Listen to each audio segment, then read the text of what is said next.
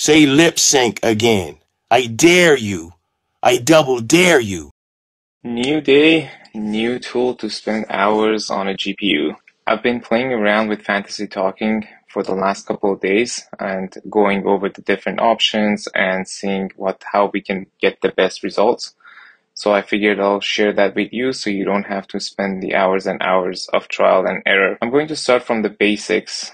I'm using the basic workflow provided in the KJI Van video wrapper.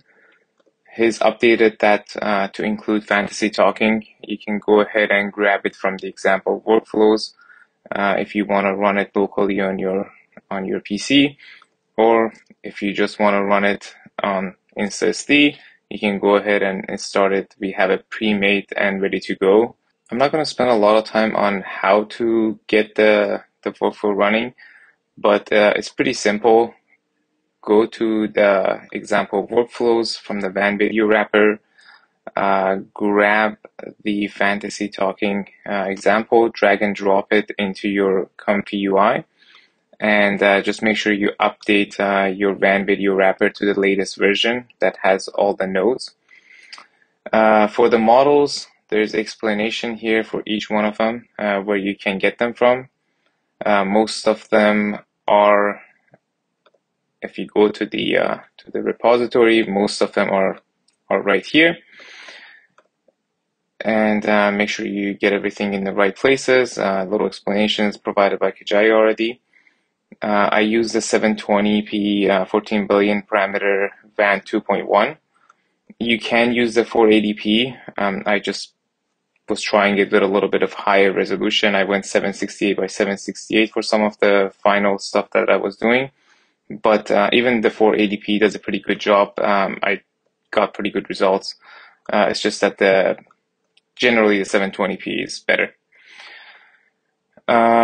So maybe I'll start from some of the basic things that I noticed while I was doing my testing. Let's start from the CFG. The default, when you get the default workflow, these are set to 5 and I believe 5, and then the end percent is 0.1. I usually got better result by setting this to 7 or even 8 for the end scale. And the end percent, I set it at 0.8. I didn't really play around with it. I had good result at 0.52. Based on KJI, this should work fine at 0.1. I just couldn't get a lot of movement, and when I was doing longer clips, it just wasn't producing a lot of motion and movement other than just the lips moving. But I noticed that when I increased these two variables, I got better results. The other thing I just want to mention is the CFG. This helps a lot with adding more fluid motions and following your prompt better. Just bump this up quite a bit. Honestly, like if you want the real movements, you have to go like usually above 7.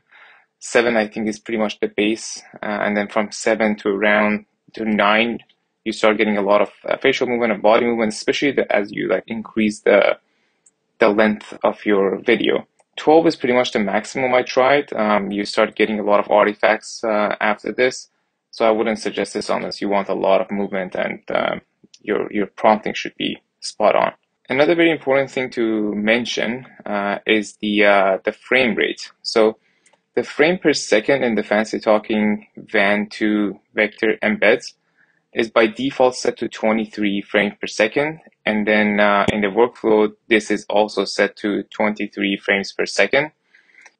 I noticed for anything that's like a normal human talking speed, or even when I was doing my own voice, now mind you, I do tend to speak a little fast, but 30 frames per second seems to be the sweet spot for a lot of the clips I did.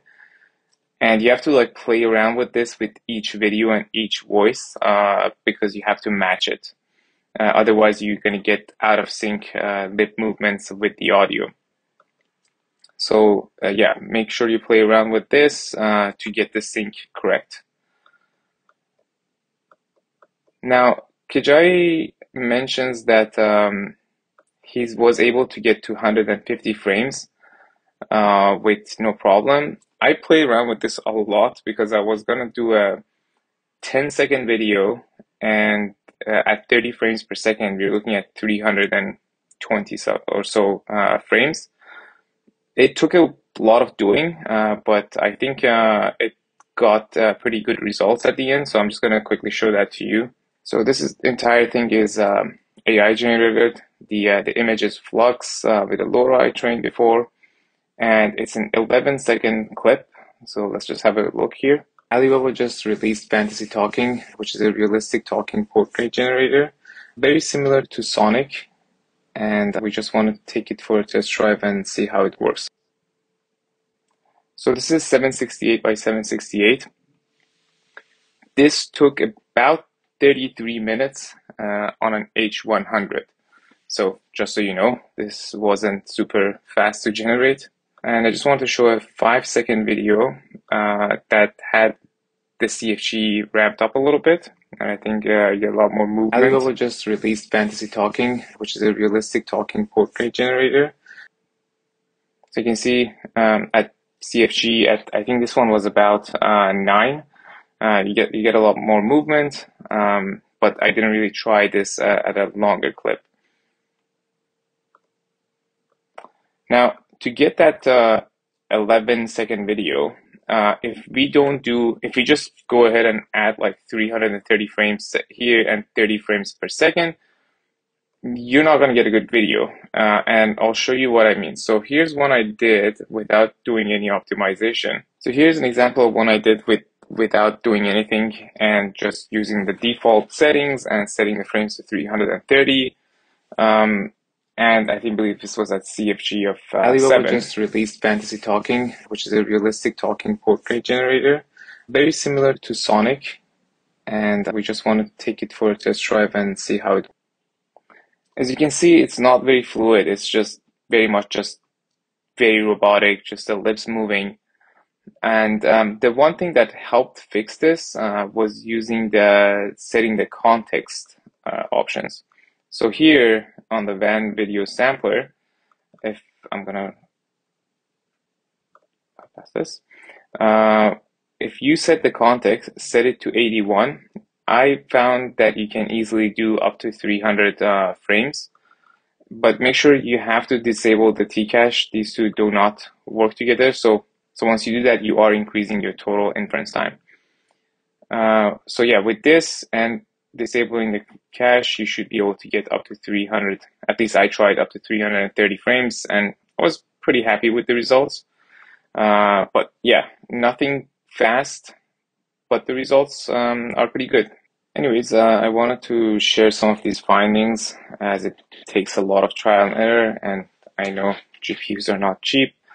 So when you want to give it a try, remember to use some of these settings to get the best result possible, hopefully.